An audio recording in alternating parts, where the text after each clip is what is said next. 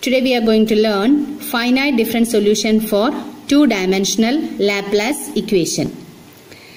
Two-dimensional Laplace equation is dou square u by dou x square plus dou square u by dou y square is equal to 0, or uxx plus uyy is equal to 0. This is two-dimensional Laplace equation. I repeat, dou square u by dou x square plus dou square u by dou y square is equal to 0, or uxx plus uyy is equal to 0. Suppose we want to find the numerical solution of Laplace equation uxx plus uyy is equal to 0 in a bounded square region. This technique we are going to study today. We know that the region is divided into 16 small squares. That is about bounded square. It is divided into the full region is divided into 16 small squares. Values at the boundaries are ci, I ranging from 1 to 16, and values of 9 interior mesh points are ui, I is equal to 1 to 9. That is, boundary values will be ci, I will be 1 to 16, and the mesh point values will be ui, I is equal to 1 to 9. So this is how the boundary square region technique is being started. Okay, so that is 16 small squares, and ci value will be getting at the boundaries, and ui values will be getting at the interior mesh points. So 16 c values and 9 u values you will get. You are having an example for solution. Use Liebman's iteration method to solve the Laplace equation dou square u by dou x square plus dou square u by dou y square is equal to 0 for the following square mesh points with boundary values. This is a question. So you are having the question. See, this is the region is divided into 16 small squares, 4 column and 4 rows. So 4 fours are 16. So you will be having 16 squares. And the boundary values, it is given in the questions. Boundary values ranging from ci, right? We have discussed before, that is ci, I ranging from 1 to 16. And these are the mesh points. See the intersection. Mesh points will be 9 and they are named as ui, I ranging from 1 to 9. Okay, so this is the solution. You are having the boundary values, and from that you have to find the mesh values and then go for the solution. So I'll write here, this is C1, this is C2, this is C3, C4, C5, C6, C7, C8, C9, C10, C11, C12, C13, C14, C15 and C16. Okay. Now the mesh point values are U1, U2, U3, U4, U5, U6, U7, U8 and U9. So now we'll get the box like this. You write the C terms and we wrote the U terms also. We know that finite difference method, many equations are there. So for finding the U5, 1 by 4 is into C15 plus C7 plus C3 plus C11. U1, 1 by 4 into C1 plus C15 plus C3 plus U5. This U5 you will get from this value, right? And U3 is equal to 1 by 4 into C3 plus C5 plus C7 plus U5. U7 is equal to 1 by 4 into C15 plus C13 plus C11 plus U5. U9 is equal to 1 by 4 into C7 plus C9 plus C11 plus U5. So you got values for U5, U1, U3, U7 and U9. Right. From these values, now find the values for U2 is equal to 1 by 4 into C3 plus U1 plus U3 plus U5. See, U1, U3 and U5 you will get from this set u1, u3 and u5 before. Then u4 is equal to 1 by 4 into C15 plus u1 plus u7 plus u5. u6 is equal to 1 by 4 into C7 plus u3 plus u9 plus u5. u8 is equal to 1 by 4 into C11 plus u7 plus u9 plus u5. So these are the ways, these are the formulas for finding the values of u1 to u9. Substitute the values of C's and u which you get from the calculations and then go for the solution. Right.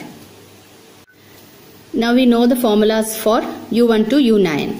So substituting the values, you will get u5 is equal to 1 by 4 into C15 plus C7 plus C3 plus C11. Substituting for 0, 21.0, 17.0 and 12.1 by 4, you will get 12.525 and that is approximately equal to 12.5.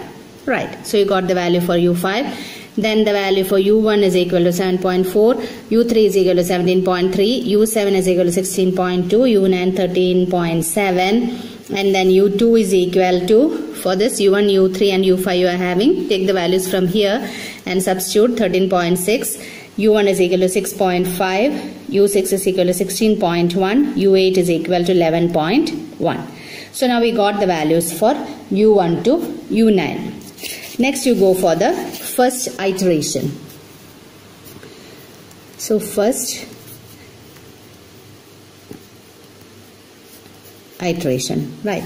So first iteration, again the same form. So now we are going for the first iteration. We take the values from the standard 5-point formula. Here we have to find the value again u1 to u9. So for u1, so let's take the mesh which we prepared. So in the mesh, u1's neighboring values are, say this C16, C2, U2 and U4. Understood? This is U1, right? So U1's one element is C16, C2, U2 and U4.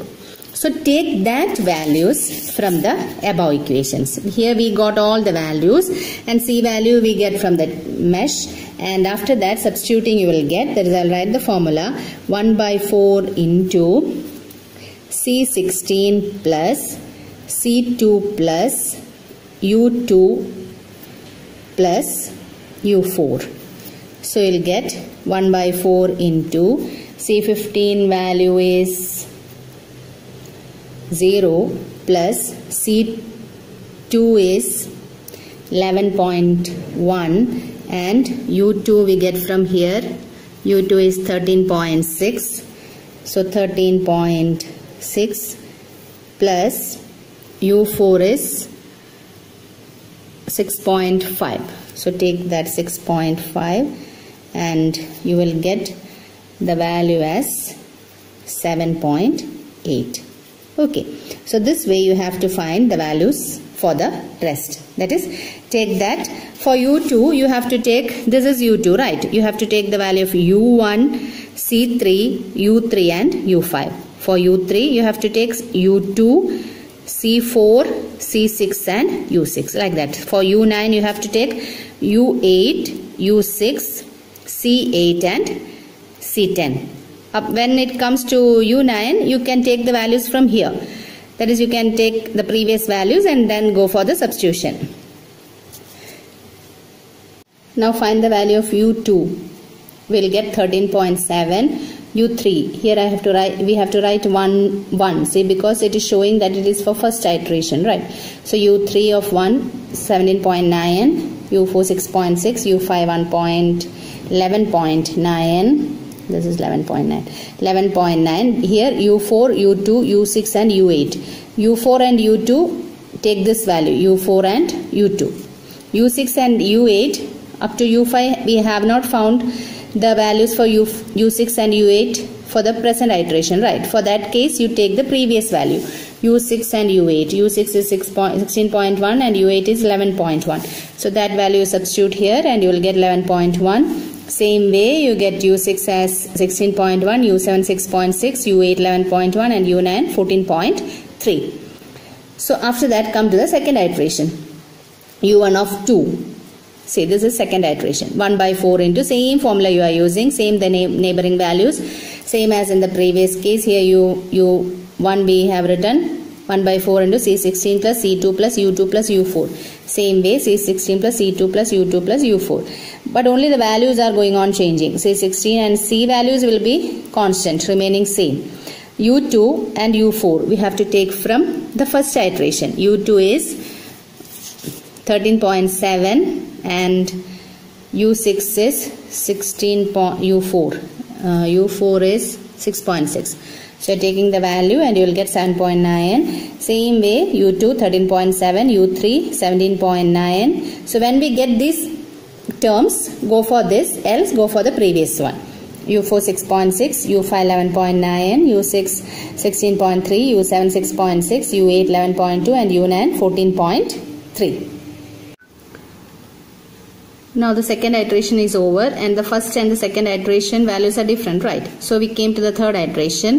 U1 of 3 is equal to 1 by 4 into C16 plus C2 plus U2 plus U4. C16 and C2 we get from the question. U2 and U4 we have to take from the second iteration. So substitute the value, you will get 7.9.